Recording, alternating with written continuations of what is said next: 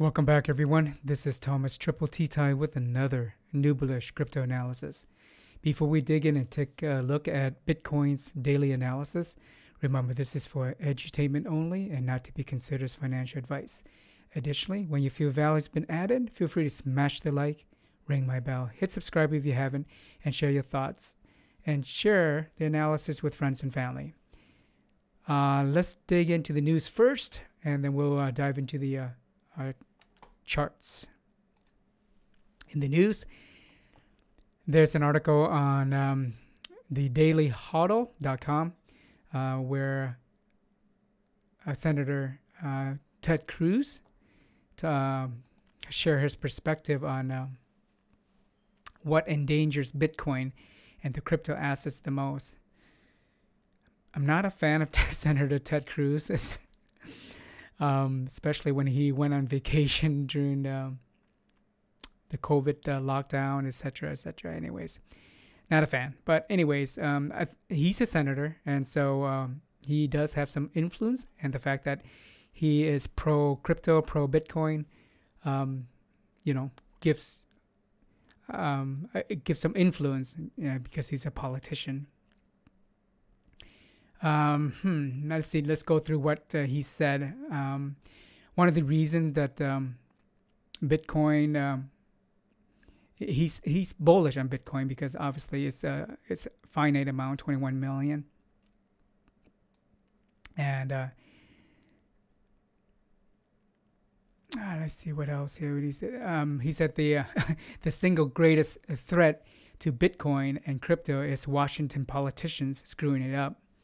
And I agree with him, like Senator Elizabeth Warren, who doesn't seem to know a lot about crypto. She's a smart lady, but there are a lot of smart people who just don't get it, and they seem to lack certain information, or for some reason they're just against it. But hey, we're all different.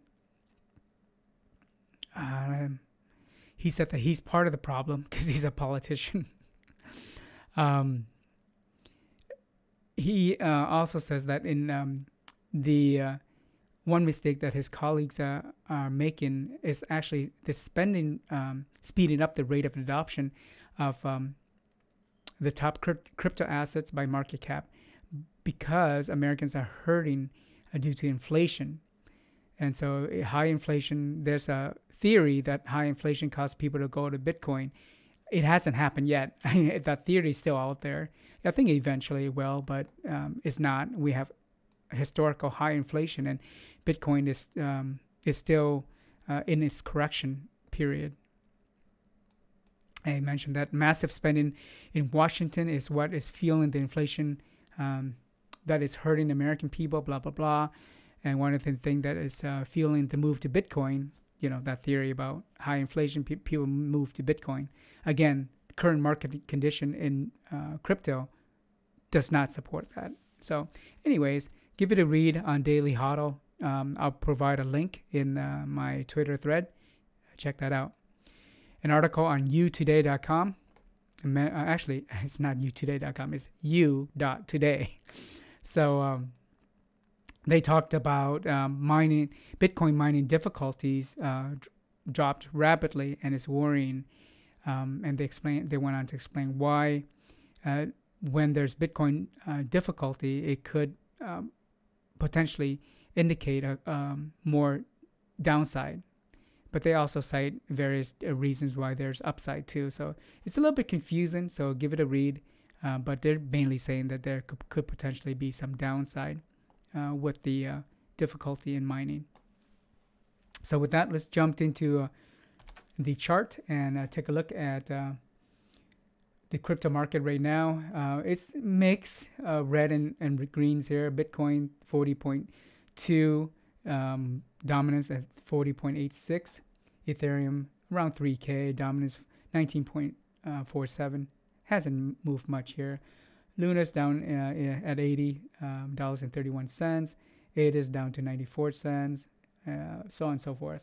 So it's a mixed bag. Let's take a look at, not this one. I don't want to look at that one yet. I want to look at this one.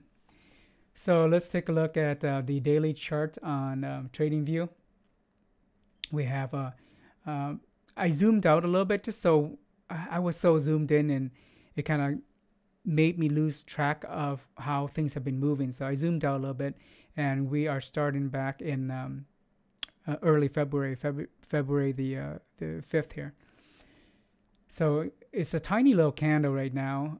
It's bearish, and it's been riding the ascending support line here, and so that's a support is holding. So it's critical. It's been 6 days of riding that support line, and it didn't break above 41K. So it's just chopping between that support line, which is around right now around 39.9 or so, and the chopping between that support and resistance at 41K. Additionally, I want to point out, I put these lines back just to give me a better perspective on the daily, because otherwise if we zoom in too much, we get lost in the daily.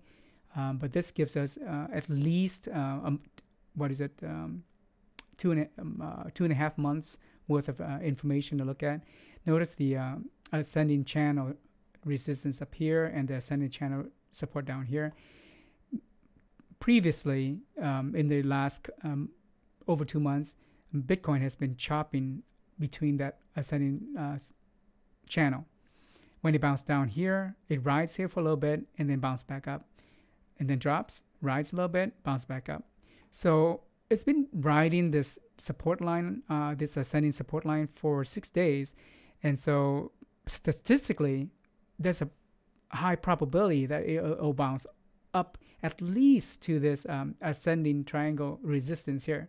So this ascending support line is shared by the ascending triangle. Here's the top of the triangle, ascending triangle, but it's also sharing with the ascending channel as well. So it's a common line here. So I'm not saying it will, because there's a lot of macro factors in play right now, but there's a probability that it could bounce back up here to ascending triangle resistance here. This would put it roughly around 44.5. And then if it's really bullish, it could bounce up to up here, way up here, and that's past 50. I don't think that's going to happen, but at least to the ascending triangle resistance could happen. If you look back here, it didn't make it all the way up here to this ascending channel resistance. It made it to the ascending triangle resistance here. So, and we go back, way back, it did that before here too. Bounce down, bounce up here. And here, both the ascending channel resistance and the ascending triangle resistance intersected. So there's something to think about, just based on stats here. But anything could happen. If it breaks below this, this ascending support line, that's extremely bearish. Extremely bearish.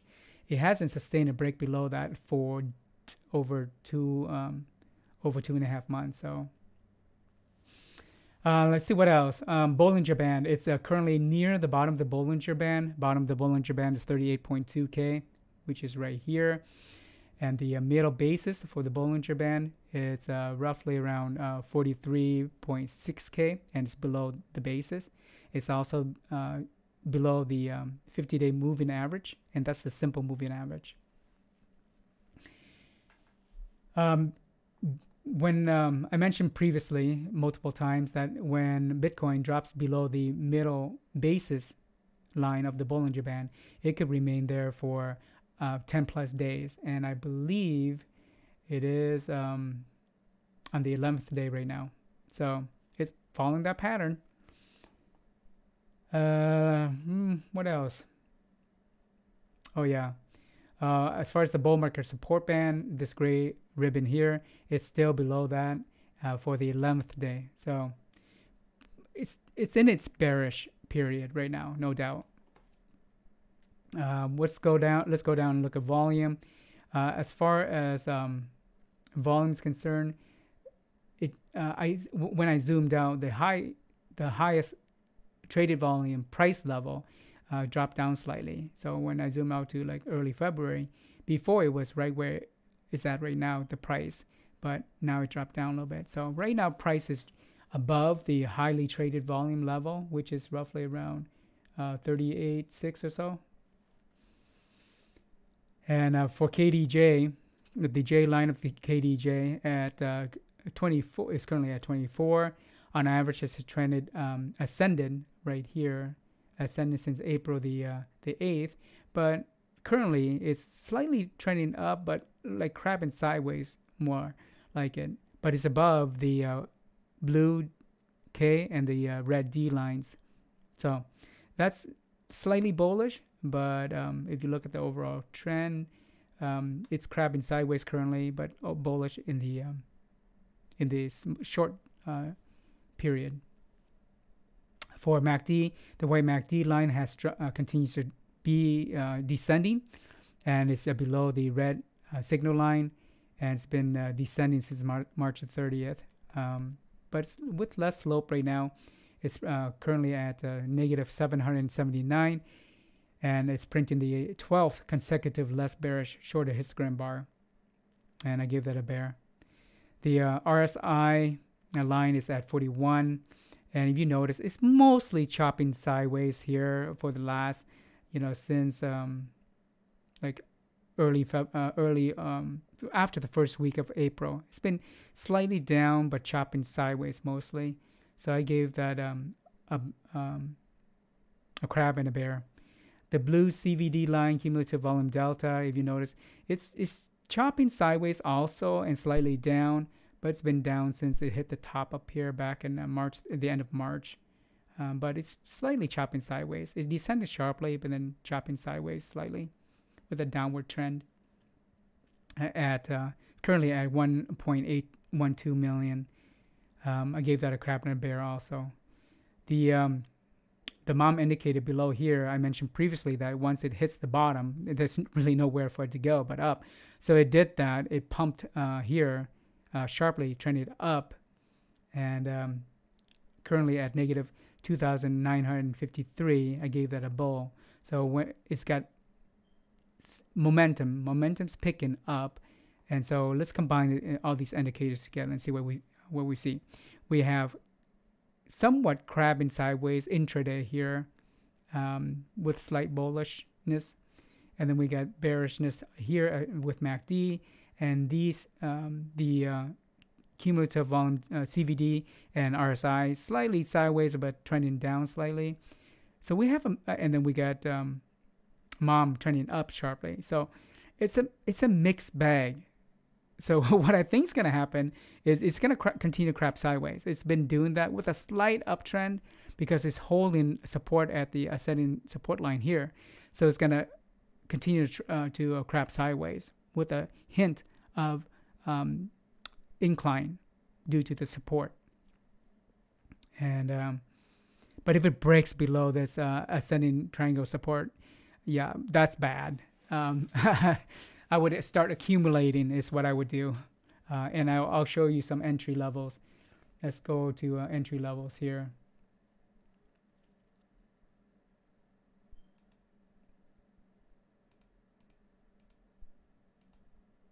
Oops, we don't want to show everything, do we? We just want only some stuff. Here we go. I hit them because it just makes the chart cleaner. So we have entry levels here. Let me move this up so you can see. It's so cluttered. Ugh, just makes me uncomfortable. Anyways, so here we go. FOMO level 39.6, 5%. If you want to do that. Again, this is not financial advice. It's for edutainment only. 39.6, FOMO 5%. I would, if not, add that to 30. Whoa. Strange. That's not right.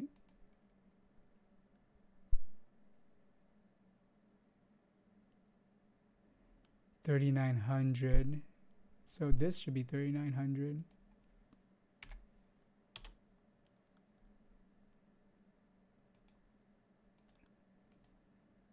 So many lines, so many numbers. Just things just get too much. 39.6, 3900, 39.6. That looks about right now. Okay, here we go. So yeah, 39.6, 5% FOMO, 3900, 5% FOMO, or get the to get the FOMO up here down to here if you want it at 39. 37.5. This used to be my previous entry level was 38. It's just too much, too confusing. So I made it 37.5, 10%, 35, 35K, 20%, 32K, 30%, 30K, 25%, and last but not least, 10% at 25K. If these low levels don't hit, you always have dry powder on the side to get more dips. So something to keep in mind. And those will be listed in the Twitter stuff too. So max pain, it for the 17th, 18th, 22nd, and 29th, it will range between 40K and 42K. So something to keep in mind. And so let's dig into market cap. Market cap for crypto right now is down 0.16%. It's currently at $1.87 trillion. And let's see here. Oh, here are the chart to show you the max pain prices. Here's 40, 40, 42, 42. And these are volume and open interest. Volume are what do they call them? Contracts. Contracts that have been filled already. So we have high volume here on the 17th for open. These are options contracts. So we got 17th decent volume, 22nd high volume, 29th about decent average. So you go. So those dates, max pain, when you want to pay attention to that. But where it's really small, just ignore it. On the 22nd, you see here open interest, kind of low. 29th. Its open interest is decent. So 29th and 29th is a day I would pay attention to. 22nd volume's high, but open interest is low. 17th is open interest is tiny. So check out some of those dates and see.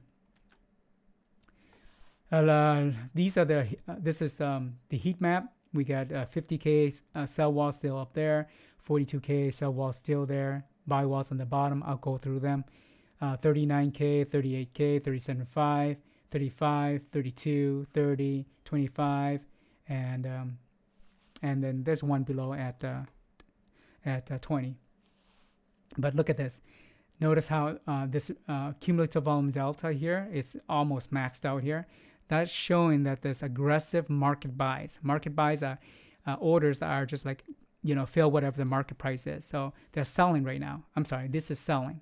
Market sells. So these are aggressive market sells right now.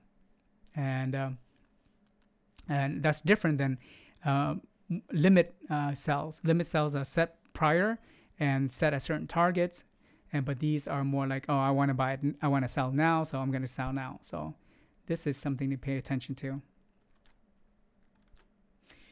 Liquidation levels, it's a tiny little red spot here. It was at negative 45 million. Negative just means this is excess shorts. It's it's negligible, so it doesn't make a big difference here. What this is saying is that here you have short high liquidation levels at 25x to 100x, crazy levels. Don't ever do it. These are the longs down here. You take the money in the short levels, you subtract it from the money in the long levels, then you get the difference here. So right now, they're pretty balanced as far as the money in both.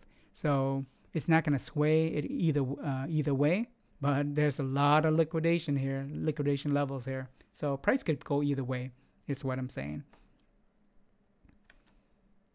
That takes us back to the beginning.